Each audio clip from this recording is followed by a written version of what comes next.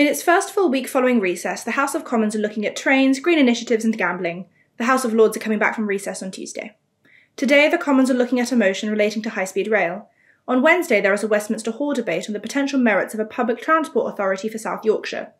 On the same day, there is a Westminster Hall debate on Derby's bid to host the headquarters of Great British Railways, and an oral evidence session on the work of the Secretary of State for Transport.